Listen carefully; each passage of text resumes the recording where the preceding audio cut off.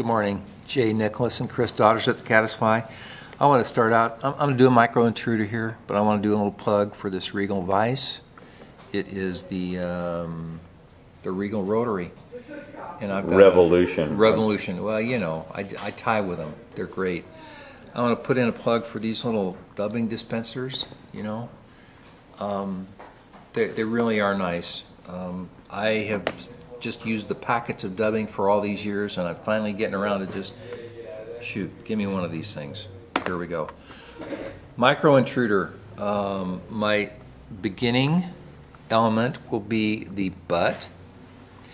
And first of all, you might be asking, what is a micro intruder? Well, as Chris pointed out, there seems to be some confusion around what some of the, you know, what's an intruder, what's a micro intruder. If you go on YouTube, you will find, by the way, I'm going to use an OPST dubbing twirler here.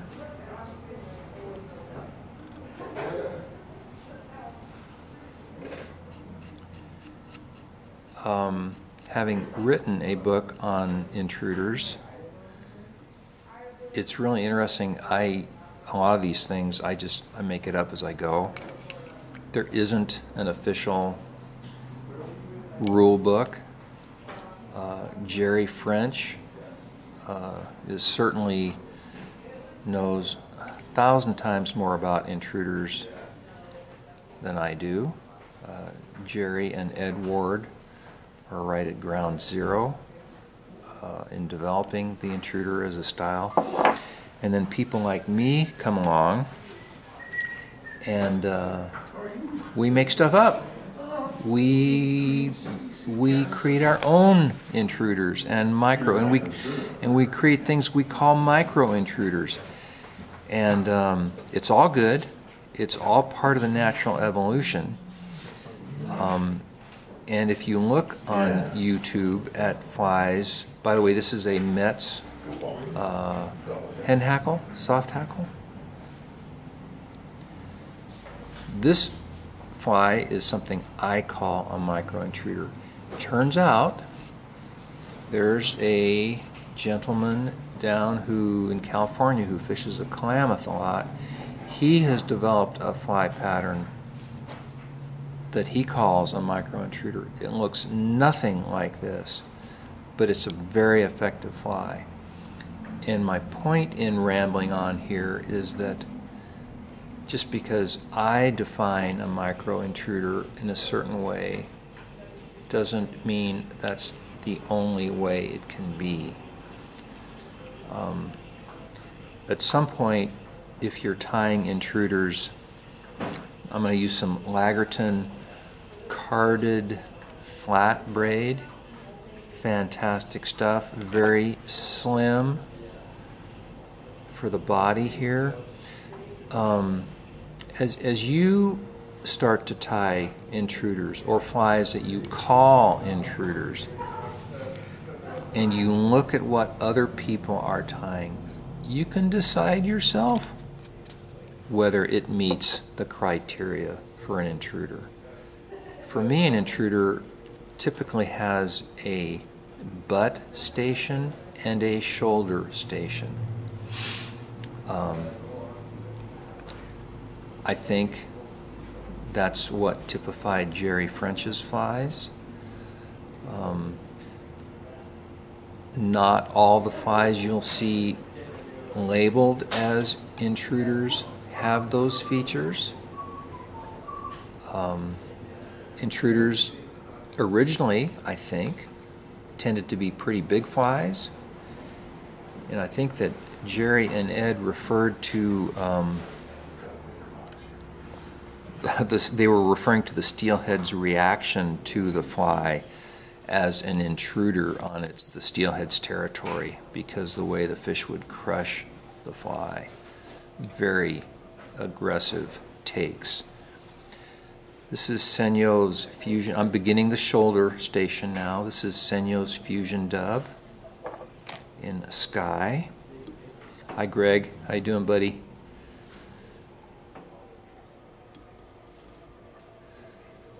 So the reason to The reason to put this little dubbing ball on here, and you could use other things, you could use cactus chenille, regular chenille,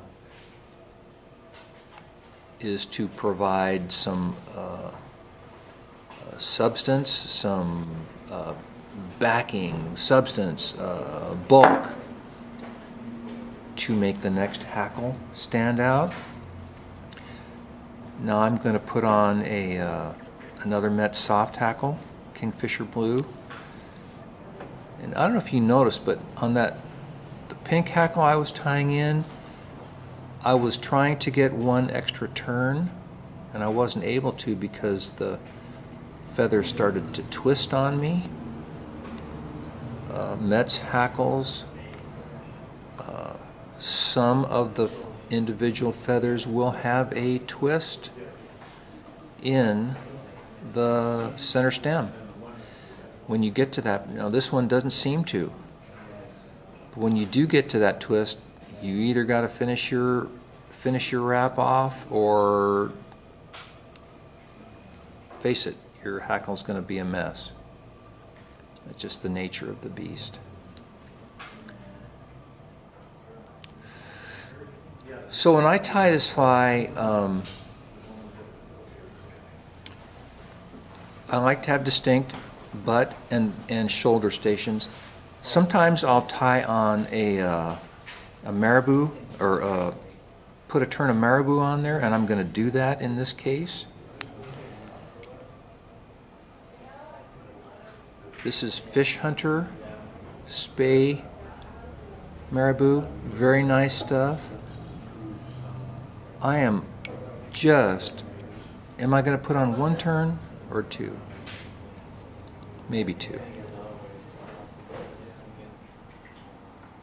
1.5, how's that?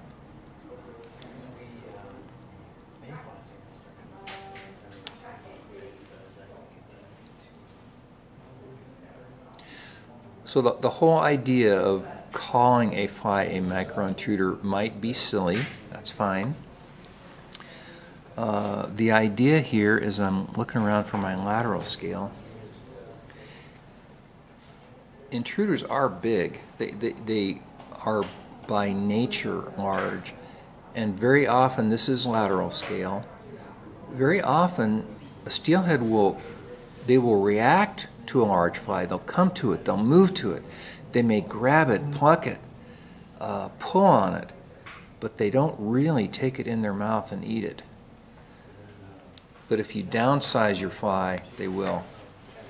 So that's the concept of the micro intruders, is to do something that looks intruderish, but is just a little bit, instead of being this big, it's half the size. So now I want to put on a little bit of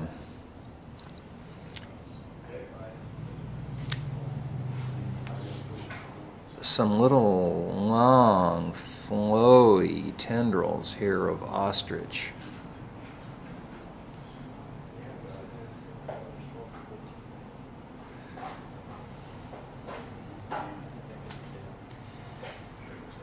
And I'm not putting on very many turns of thread at each stage here.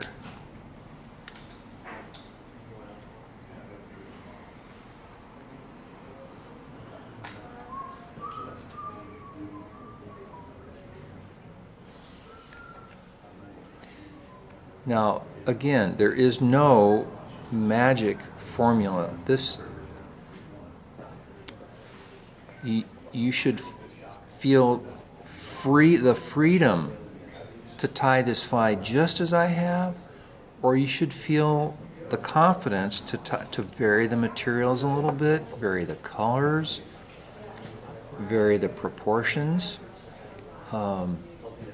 The idea here is to show you the how-to, and I'm going to put on a couple of turns of black schlappen in the front of this fly, principally to finish it off and have it be real slender where I slide my cone. I'm going to use a cone. I'm going to use an ultrasonic disc to finish this fly off. And I'm gonna put another little touch of super glue on my thread there, like I learned from Bruce Berry.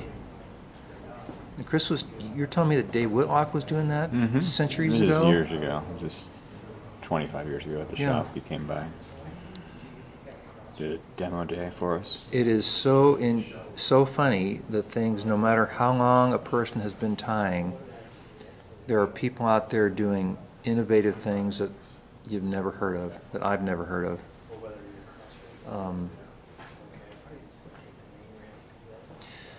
So the color themes in this fly are very steelheady, with a hot pink and blue and black. I can assure you this is a winter fly, a summer fly. It's not weighted. The cone, or the disc that I'm going to put on is quite light. So this fly is going to rely on your sink tip to achieve whatever depth you intend to achieve. If you want this to sink faster, you would need to add something like a tungsten raw weight or drop weight or something of that nature. You could put dumbbell eyes on these as well. So I'm going to slide my disc on there, and I'm very quickly, because I have it handy. I would normally use a razor blade, but naturally I left my razor blade at home. And it just takes a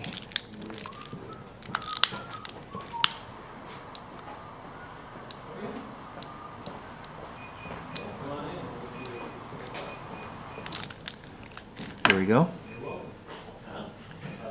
Put that back on there.